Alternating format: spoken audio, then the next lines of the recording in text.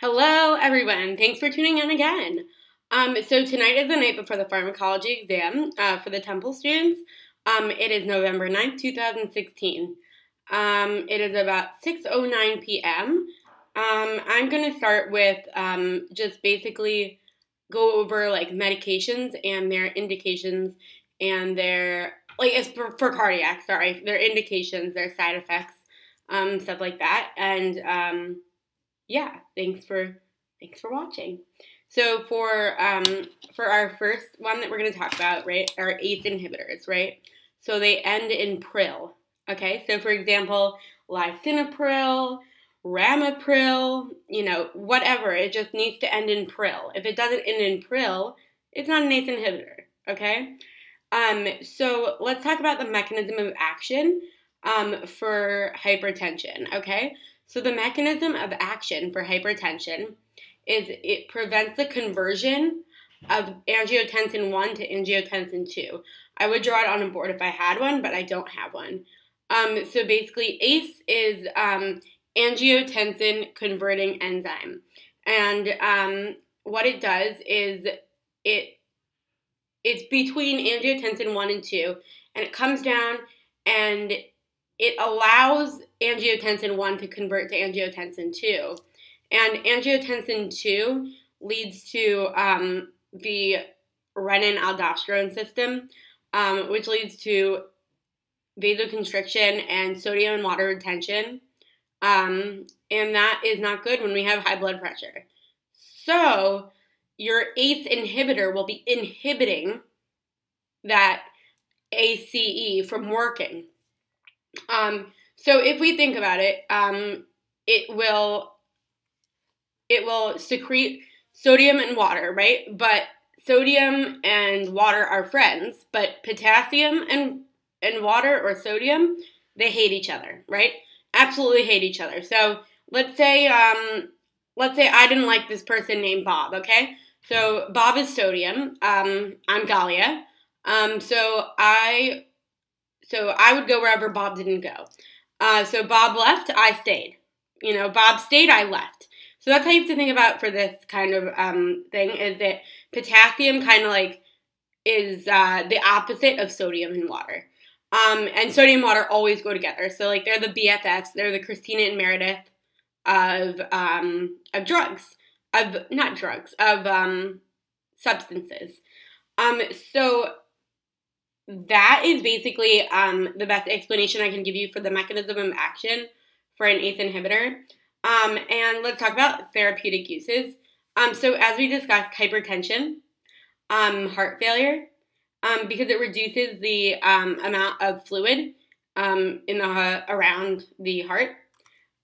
Also, there's it slows the progression of albuminuria or whatever. So it's very effective in kidney disease, and it's beneficial in diabetic patients that have diabetic neuropathy. So let's talk about the contraindications. So angioedema, which means swelling of the eye, around the eyes and the face and whatever, that's most common in Asians, and then African Americans, and then whites, Caucasians. So that is definitely a contraindication. If you have angioedema to a drug like an ACE inhibitor or an ARB, we'll talk about that in a second, you do not want to take it. Like, why would you take it, right? Right. Thank you.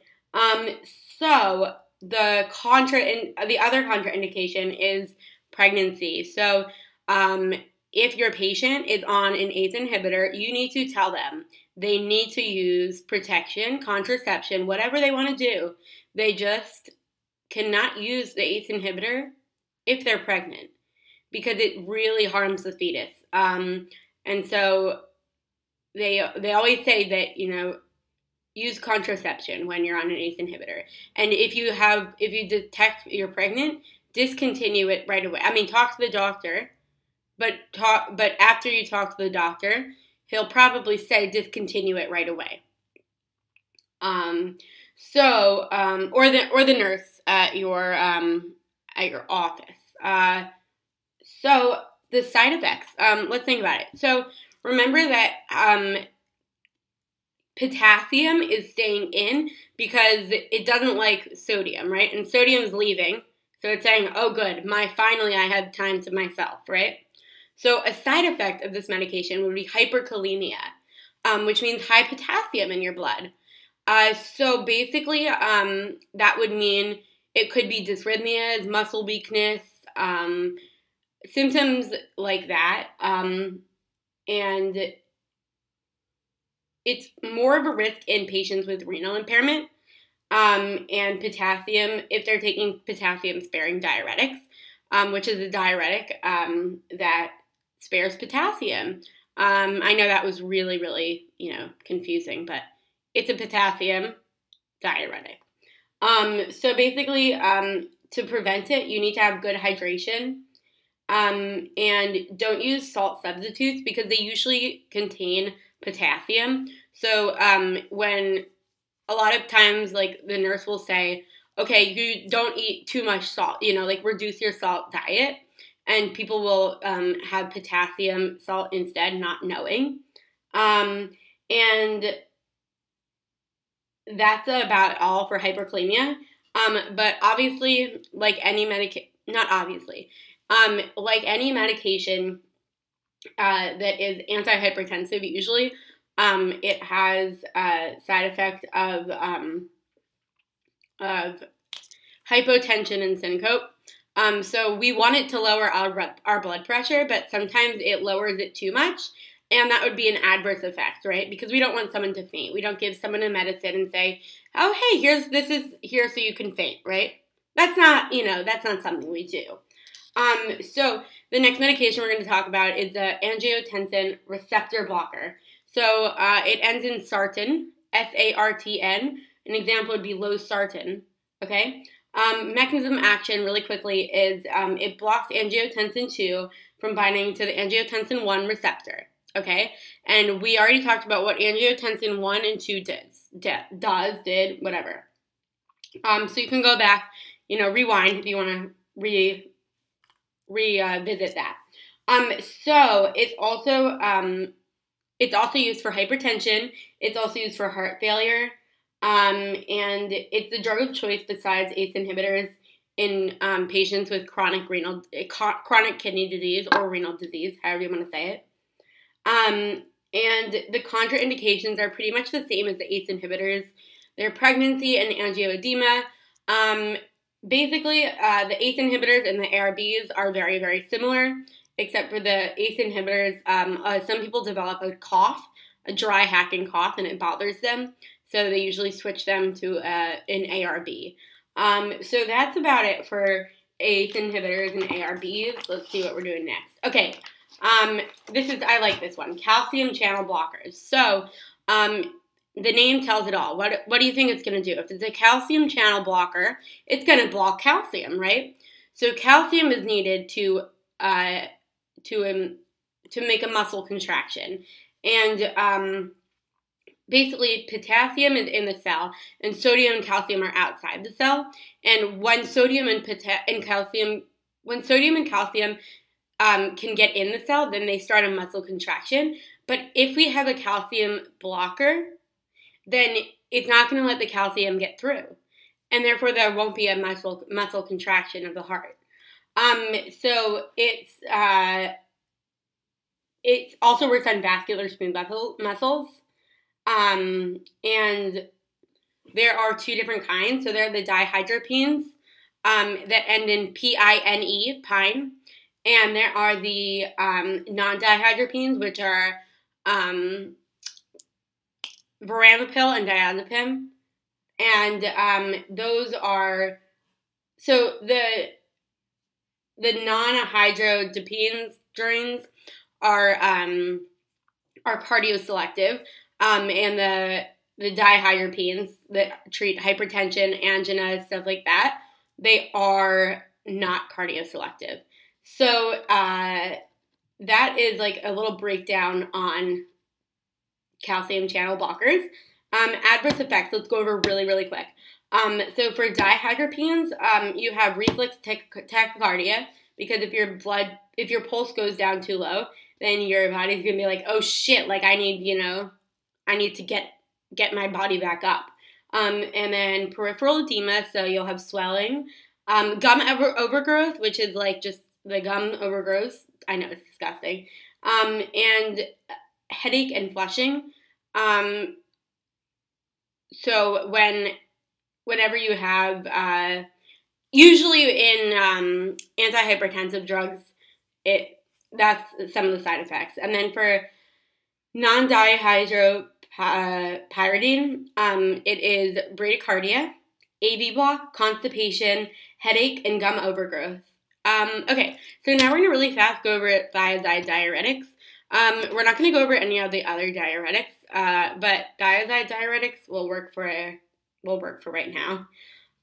So the mechanism of action is to inhibit sodium reabsorption in the distal tubules. So if you can imagine having our little nephron loop. Oh shoot, I didn't post that video. Okay, I'll post that one too. Look at the video before this. It's on fluid volume excess, and I talked a lot about thiazide diuretics. But let's just go over the adverse effects. So the adverse effects would be hypokalemia, right? Because it's really flushing you out. So any kind of electrolyte, we're pretty much flushing out. So hypokalemia, hyponatremia, hypomagnesia, hypochlorinic acid alkalosis. But also we have hypercalcemia and hypercholesteremia, which is high cholesterol, hyperglycemia, which is high blood sugar, and hyperuremia, which is gout, because it's too much uric acid. And yeah, that's about it for the thiazide diuretics. We know that it doesn't start working for 3 to 4 weeks because it's not immediate. So contraindications are allergy to a sulfa drug, anuria, which is you can't pee, and if you're lactating, so if you're breastfeeding, discontinue the drug. Also, nurses should know that patients should avoid prolonged exposure to the sun because you can be photosensitive from this. Okay, great. So the next one is alpha-1 adrenergic blockers. So we're talking about anything that ends with zosin, Z-O-S-I-N. So it would be prazosin, terazosin, okay? So the mechanism of action, if you think about what a beta-1 receptor does, it's basically, saying screw you, beta-1, like we're doing our own thing, right? And it blocks. It goes, you're not coming in here. So it basically dilates the blood vessels, decreases the peripheral vascular resistance, and that could have an adverse effect of the first dose phenomenon, right? Because your body's not really used to everything being blocked at once, right? So what it does is it might give you orthostatic hypotension. So we would tell our patients to be careful when getting up and down and whatever, because it would be a low blood pressure when changing positions. So next we're going to talk about alpha-2 agonists. So an example of this is clonidine, and it stimulates the presynaptic alpha-2 receptors, and it leads to less release of norepinephrine. So that makes reduction of the sympathetic outflow happen, and in the brain and peripherally, and it decreases cardiac output, heart rate, whatever, you know what I'm talking about.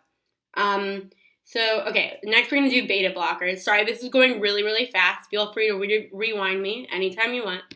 I won't be offended, because I probably won't even know you're doing it.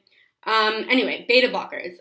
They have lol at the end, L-O-L. So they're lol, beta blockers, lol. Okay, so it's a drug of choice for any patient younger than 50 for the treatment of hypertension with a history of a heart attack. And and there's two different kinds of beta blockers, like there are calcium channel blockers. The two different kinds are cardioselective and selective, and non-cardio selective. So the prototype for non-cardio selective is propranolol, and the prototype for cardio selective is atenolol. So these are pretty heavy duty drugs that they dilate blood vessels. They dilate blood vessels. They don't dilate blood vessels. They decrease the heart rate. They decrease the cardiac output, and they decrease the secretion of renin. Because remember that renin is a vasoconstrictor. So I guess you could say that it is a vasodilator. I just don't know if I would feel comfortable saying that. Okay, so the last one we would use to treat hypertension would be different direct acting vasodilators, which these would dilate. These are usually only used in hypertensive emergencies when we need to get the blood pressure down immediately. So a few examples are nitroprusside, which is very, very potent, and it works on both arterioles and veins. And if it's continued more than 72 hours, you need to measure the thiocyanate. And toxicity would include seizures, muscle spasms, nausea, and vomiting.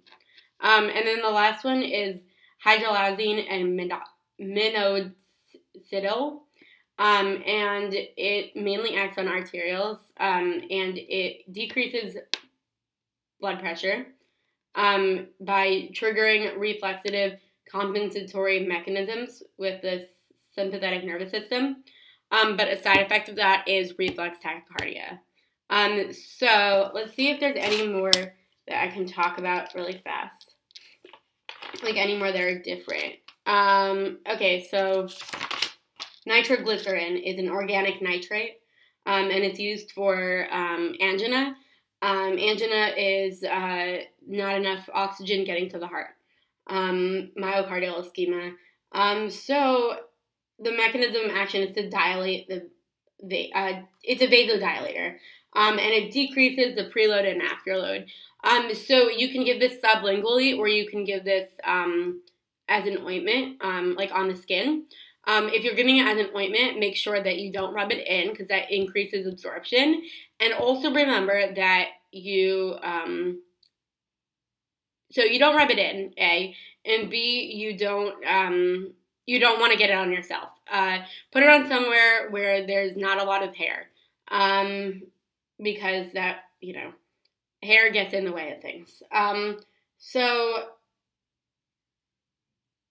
let's talk about administration of the sublingual. So the sublingual is, you put it under the tongue, sublingual, and make sure to take vital signs prior to the admission of sublingual, and hold it if the systolic blood pressure is less than 90 or the heart rate is greater than 100. And administer as soon as the chest pain develops. So you don't want to wait. You want it to be as prophylactic as possible. And for your prescription bottle, you'll get it in prescription bottle.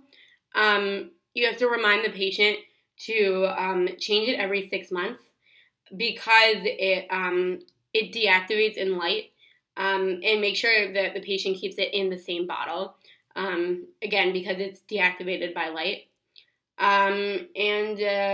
Basically the deal is you take 0.4 milligrams every 5 minutes for 15 minutes for chest pain, if you have a prescription for it at home. And then you call 911 if that's not working. So let's talk about, the adverse effects really fast. So severe headache is the most common adverse effect. You can treat that with Tylenol. I'm sure you'd rather be having a headache than chest pains. Severe anemia, hypotension, hypovolemia, dizziness, syncope, and bradycardia. So basically all the kind of things that you would think when you're thinking about a vasodilator. And then contraindications are hypersensitivity reactions, always. severe anemia, hypotension, and hypovolemia. Nitrates combined with erectile dysfunction drugs such as Viagra can cause a life-threatening hypotension. So you want to not use those. And then there's one more nitrate called isobride dinitrate, and it decreases the frequency of anginal episodes and also the severity, except for that it's not acute. So you can increase the dose. You can titrate it until the patient has a headache, and then when they have a headache, then you can't give them any more. Like, you can't give them the higher dose. So we talked about beta blockers already. Calcium channel blockers we talked about. Calcium heart failure. We need to digoxin. This is a big one. So digoxin, also called lanoxin, is a cardiac glycoside. It's a prototype, and the mechanism of action for heart failure is a positive inotropic effect, and it inhibits the sodium, potassium, adenosine triphosphate enzyme.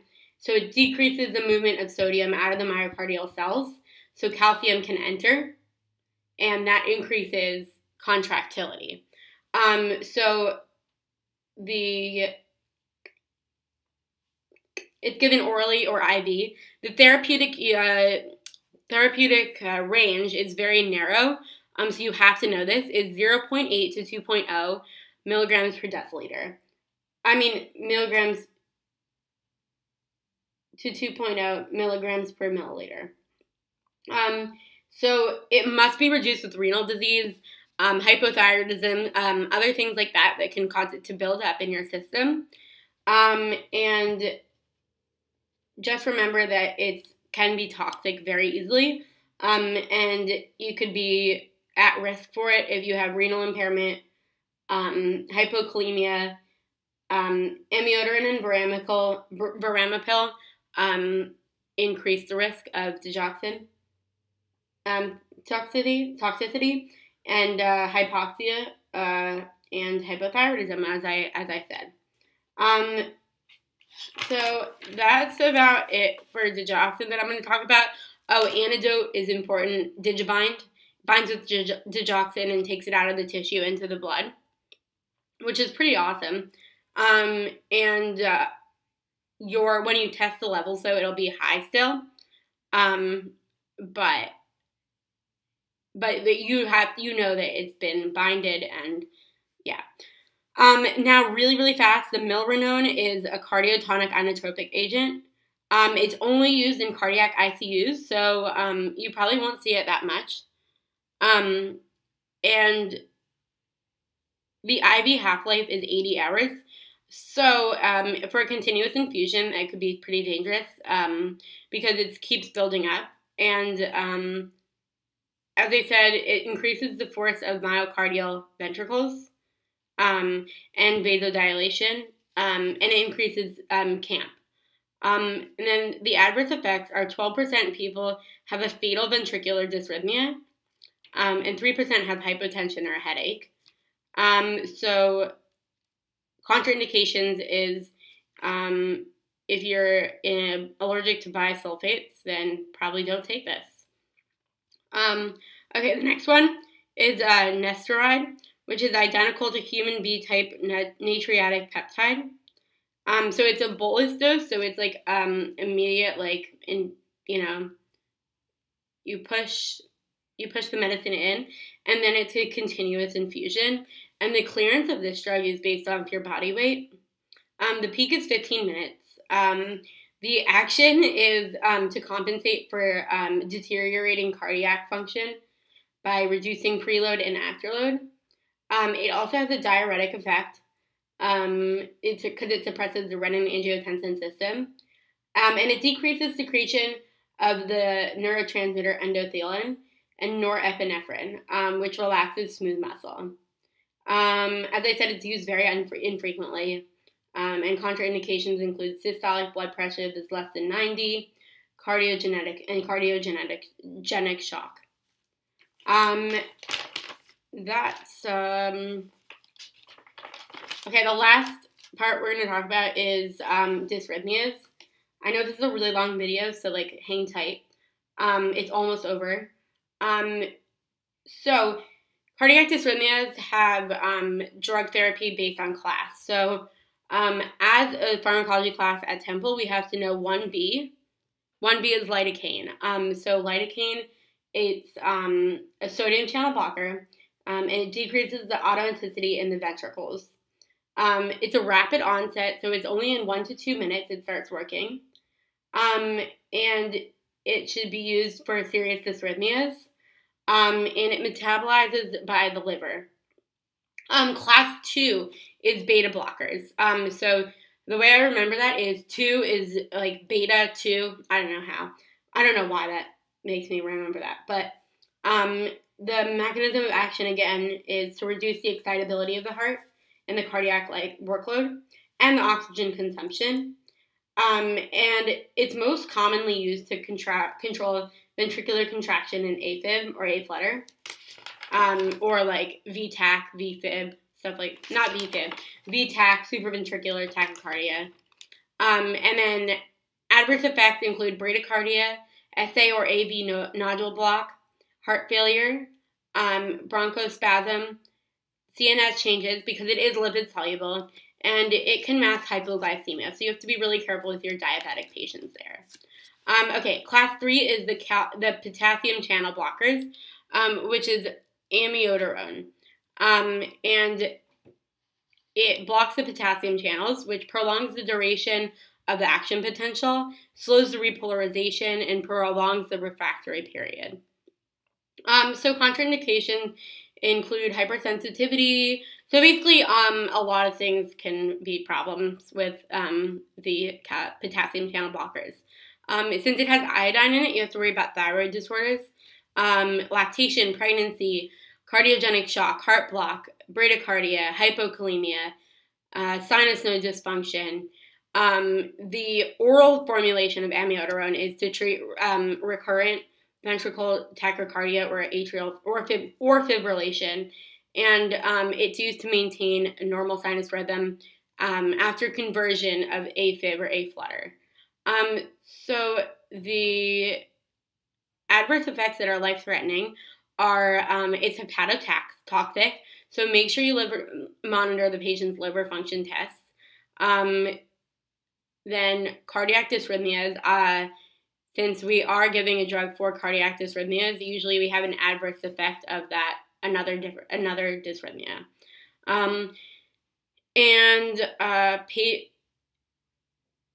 Yeah, okay, so that's about it for potassium channel blockers. Although there's a lot of side effects, so basically all of the above side effects. So class 4 calcium channel blockers are diazoxide and veramipil, and this is only cardioselective. So we talked about these as non-cardioselective, the dihydropines, but these ones are not dihydropines. They stop the movement of calcium into the conductive cells, which reduces the automaticity of the SA and AV nodes, which slows conduction, which prolongs refractory period in the AV node, which is good for ventricular contractions and interactions. Amiodarone increases the risk of sinus arrest and decreases contractility and hypotension. Beta adrenergic blockers are additive effects, cause additive effects, and grapefruit juice is very potent and would increase diltiazem. Okay, and then lastly, really fast, let's go over the unclassified antidysrhythmic. There's only 2 of them. There's adenosine, which acts like a calcium channel blocker, and it depresses the conduction of the AV node. So its serum half-life is less than 10 seconds, so it needs to be rapid. It needs to be pushed immediately, and you have to be fast. You can't, if you push it too slowly, the medicine's going to come out of the system before you even finish putting it in. So that's how fast it is. And then magnesium sulfate is for the treatment of torsades de pointes, where the QRS just go as absolutely nuts. And it's good for management of digoxin-induced dysrhythmias, and it decreases serum magnesium levels or potassium levels and calcium. So look for hypomagnesia. That's about it for today. If you have any questions, email me. I probably won't get back to you until tomorrow, but email me. And I hope you enjoyed it. Thanks for watching. Just remember that I don't know everything. I'm just trying to help everyone out. So, yeah. Please comment on the video, subscribe, whatever you want to do. Thanks.